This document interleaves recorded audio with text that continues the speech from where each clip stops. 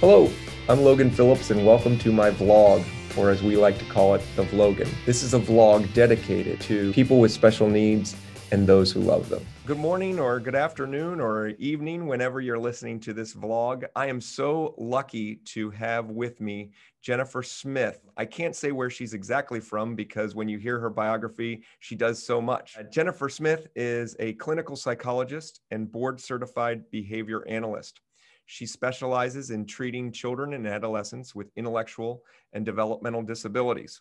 She is the program director at the LEND program through the Cincinnati Children's Hospital, and she's a professor at the University of Cincinnati, and she is the director of a program called Starting Our Adventure Right. And she's going to talk about all of those things today, and we're lucky to have her. So Jennifer, thank you and welcome. Thank you very much, Logan. It's really great to be here with you. Yeah, I'm excited to have the listeners and viewers learn about all that is down in Cincinnati. I'm in Columbus, and all that's down in Cincinnati. And I'm guessing that after today, you're going to have some people traveling from Columbus down to Cincinnati to take advantage of all the things that you've put in place. We would love that. So let's start with the LEND program. Could you tell the folks about the LEND program and what your work there is and what people do with LEND? Sure. I'll start with describing what LEND stands for.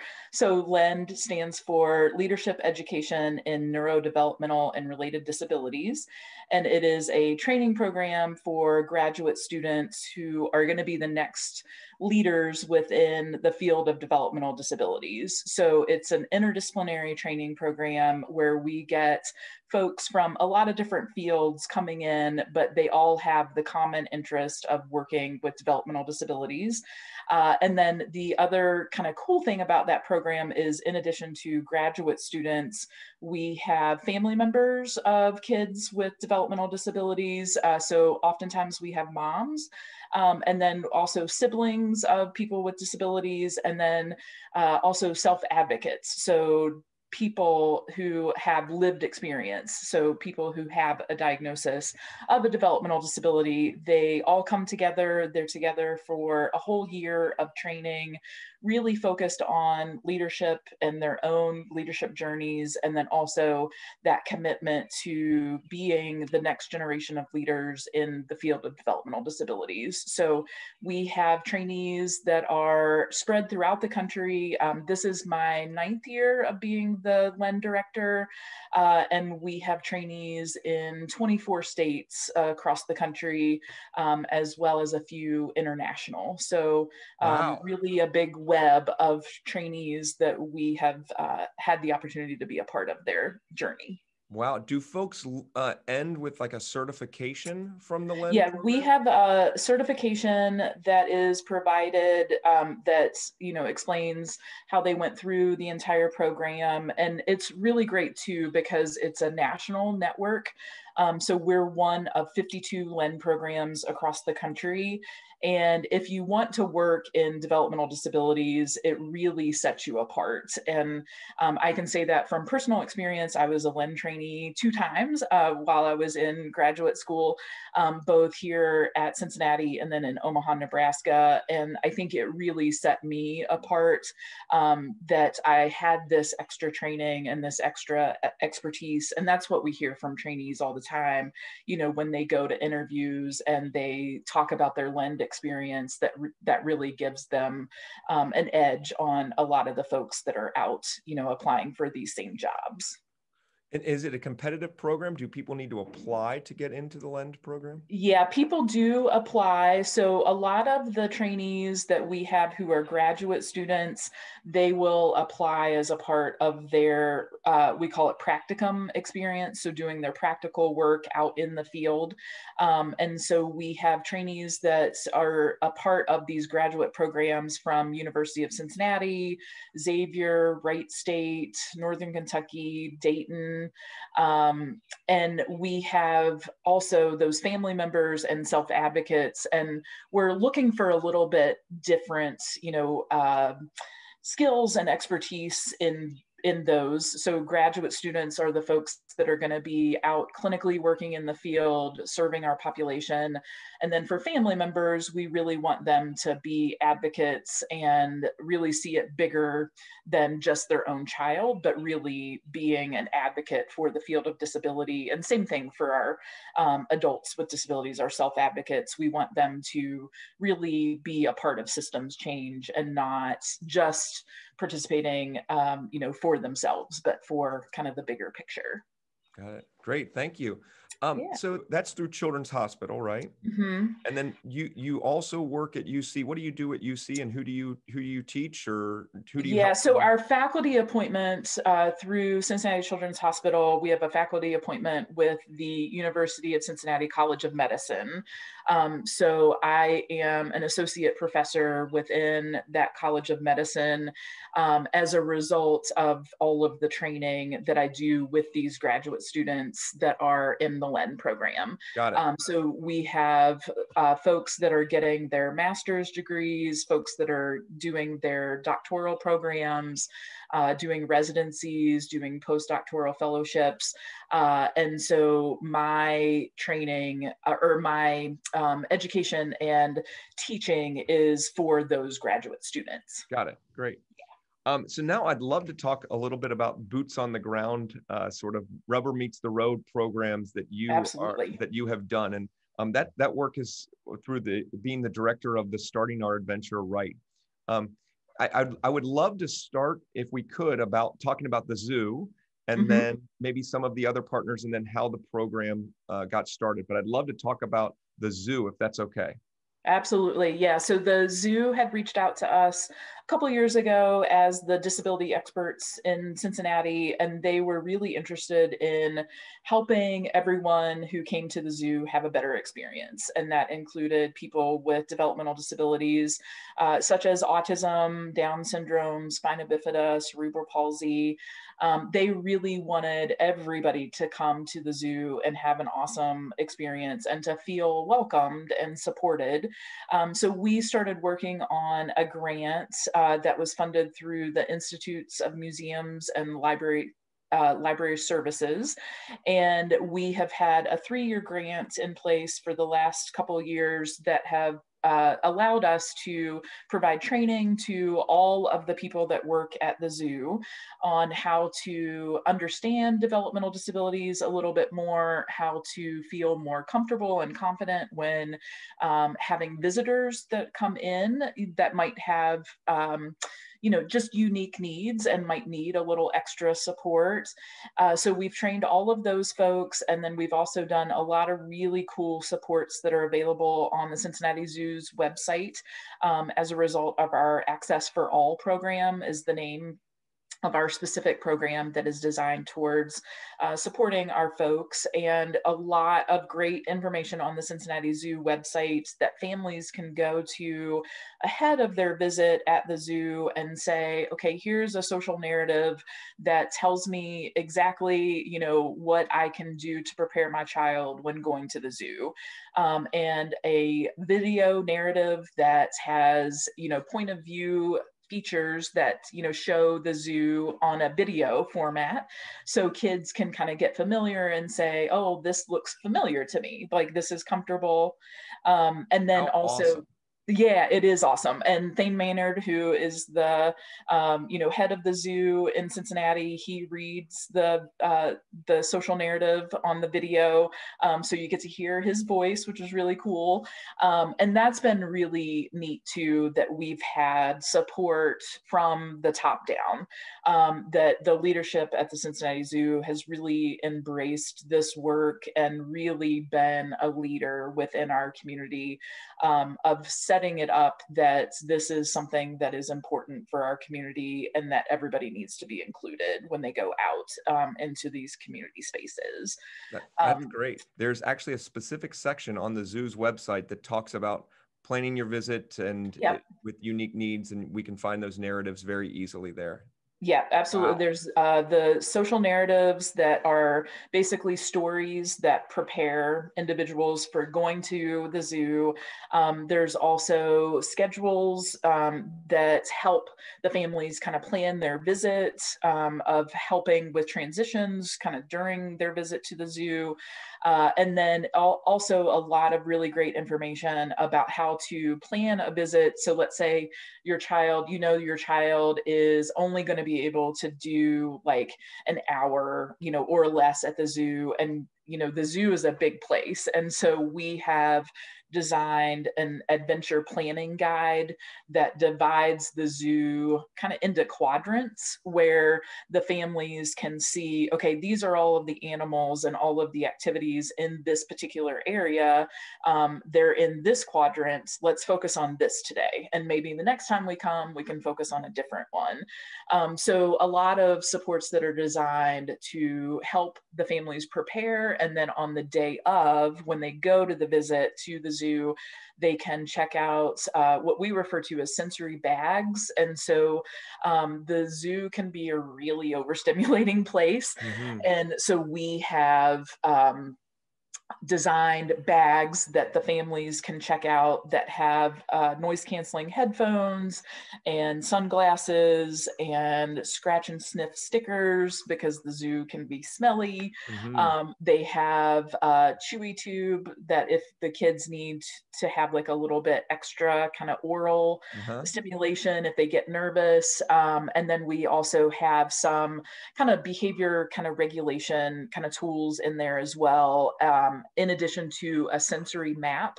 where we know that, okay, we're not going to be able to control all of the stinky smells at the zoo, but we can at least let the families know that, okay, these are the areas that are really smelly at the zoo. The These are elephant the house. areas. Yes, exactly. Yeah, that is on there. And the flamingos. Yeah. Oh, So wow. some stinky areas in the zoo. So that way families can know, okay, if my child is really, really struggling with smells, then that might not be the best place to go. Or if we do, maybe we can use those scratch and sniff stickers that are in the bag. That is just wow, how fabulous. Yeah, it's And then awesome. did you tell me that there was actually construction as part of that grant? Some calming rooms for folks? Yes.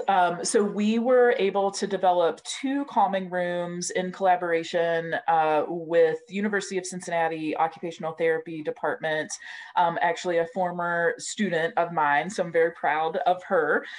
So Valerie Miller was very instrumental in doing the calming rooms. She's an occupational therapist, and that is her area of expertise, is knowing how to help kids calm down when they get overwhelmed and overstimulated. And sometimes we know that the zoo can be very overstimulating and that families just, maybe they don't need to leave the zoo, they just need to go and take a break. And they need to have a quiet, calming space to be able to do that.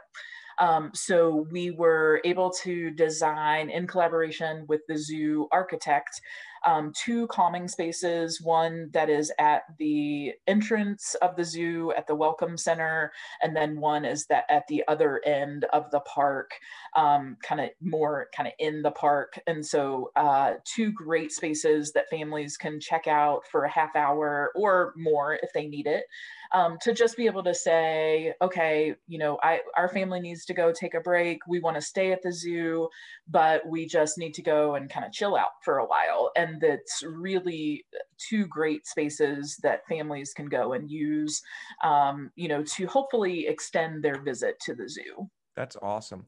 And Yeah, it's so really cool.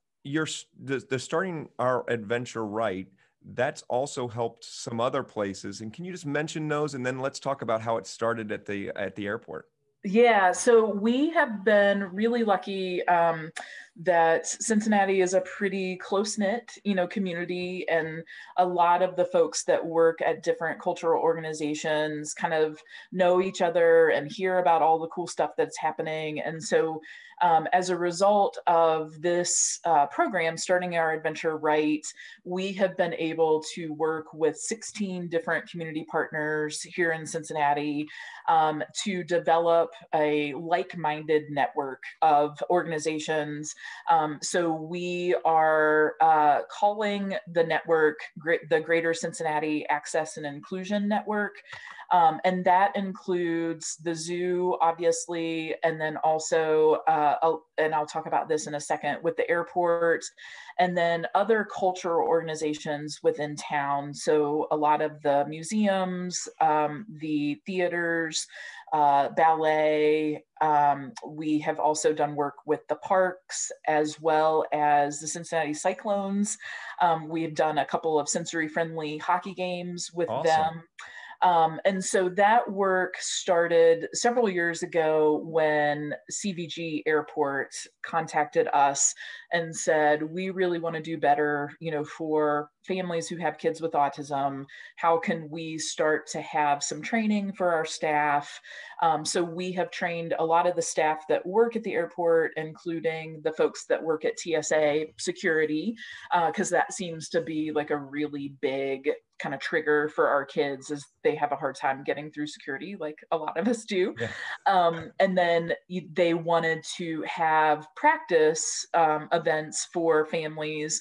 So we have been really lucky. Delta has offered 2 times a year a flight or an aircraft for us to be able to use for these practice events, where families can come and they go through all of the steps of air travel.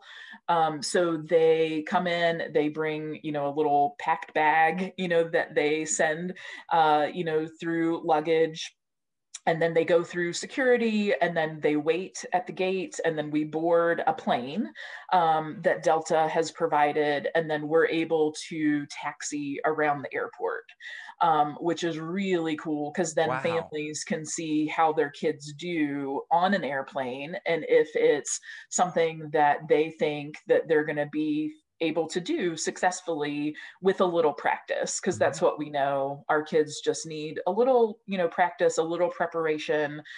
It's one of those programs I think could probably benefit everyone. This is just kind of designed towards people with developmental disabilities, but we host 2 events a year. Unfortunately, COVID has put kind of a wrench in that, and we haven't done it over the last year.